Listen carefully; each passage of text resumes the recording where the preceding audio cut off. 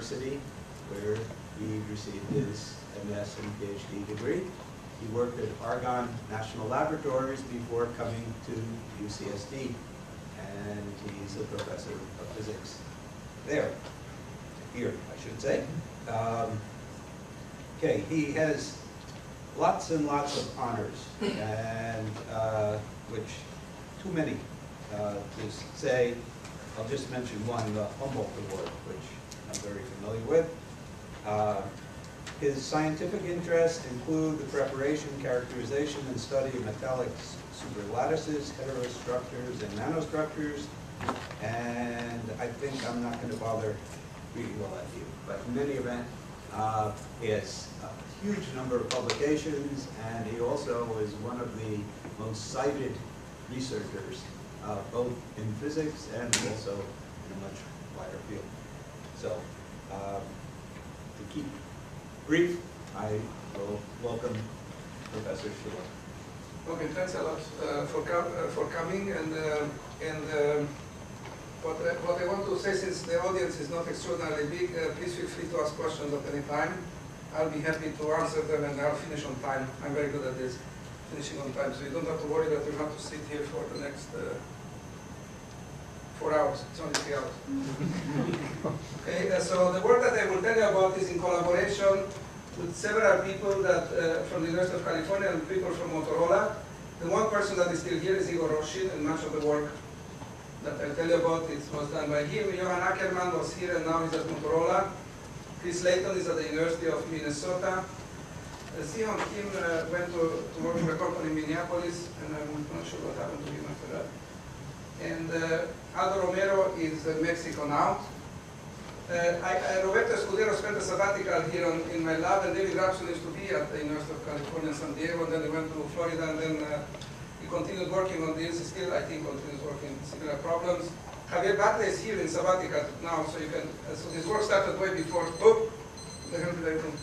I give myself the time. The talk is over. Goodbye.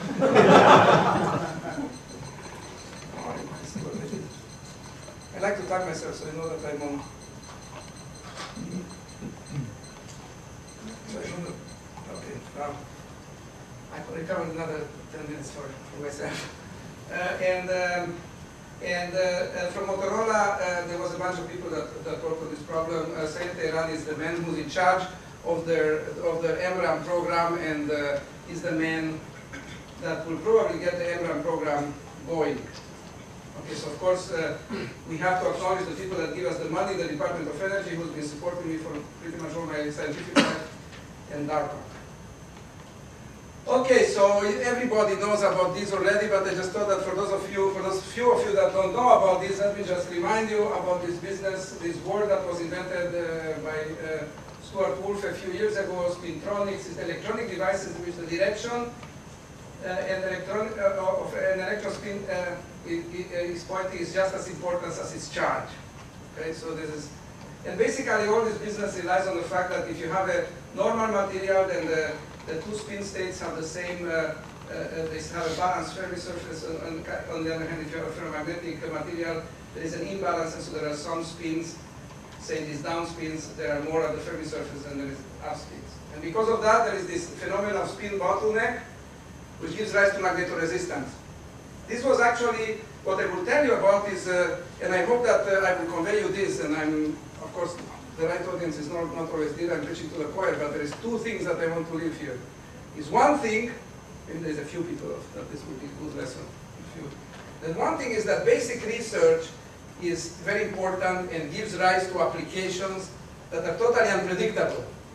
And the research that I will tell you about is research that comes out from basic research.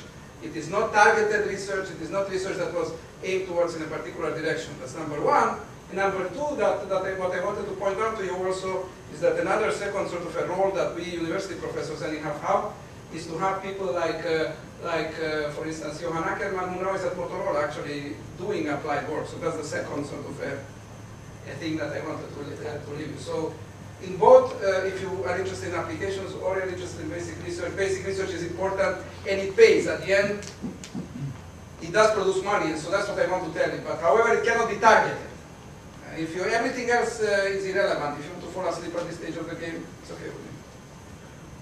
So let me show you what I'm talking about, what kind of important devices I'm talking about. Unless you're a very weird person, you have the devices that I will tell you about here in your own home. This is a read head.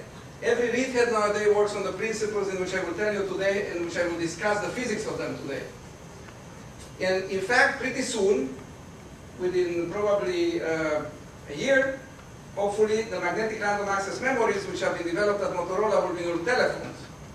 They are very confident, and actually Casey Miller was there a week ago actually, and he tells me that they are even more confident now, right Casey? They're very confident that this will be in your telephones nowadays.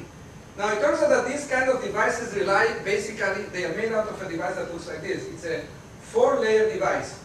There is an antiferromagnet, this is in principle, actually in practice it has more than 4 layers. But there is an antiferromagnet which has its spins alternating as you're going along, say, this direction here.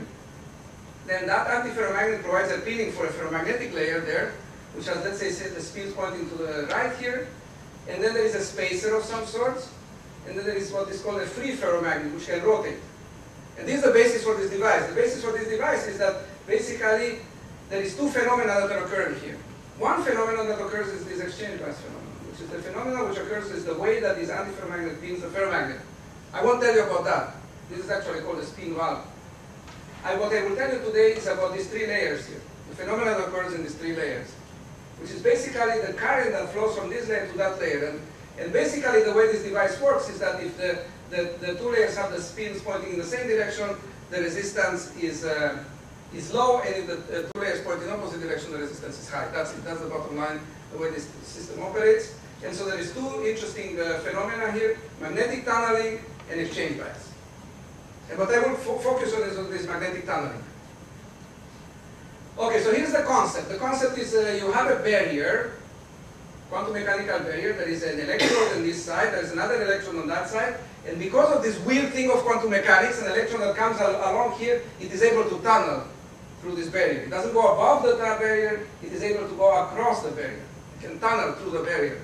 That's what quantum mechanics predicted, and this was already discovered by one of the physicists that got the least amount of publicity, well, not publicity, but certainly recognition in some ways. I think is Oppenheimer, who keeps on appearing in all kinds of situations, and actually track back this to a paper of the first time that this was pointed out by Oppenheimer in 1928 to explain some properties of atoms. Okay? Well, you know, you can explain the properties of atoms in all kinds of ways, but there is probably many other ways of explaining properties of atoms. Okay? So who knows whether this tunneling is really true, and there was a Fowler and Nordheim claim after that and explained some other properties. And this thing got really clinched when Geber came along in 1960. And he came up with, he was a graduate student, so you know, he was a really good graduate student, and he published this paper on his own without putting his professor's name, so he got the Nobel Prize alone. Okay, so, you know, this really worried me. So here it is, but he came up with the following thing. He knew, because he was an engineer actually when he was a graduate student already, he knew that if he takes aluminum, and this is not a ferromagnetic metal, but if you take aluminum, and aluminum sort of naturally grows an oxide on it, right? And a very thin oxide, an insulating oxide of about 10 angstroms. So now what we are going to talk about is we are going to take a ferromagnetic material, grow a very thin 10 angstrom insulator on it, and put another ferromagnetic material and see how the tunneling occurs. And notice why am I talking that this is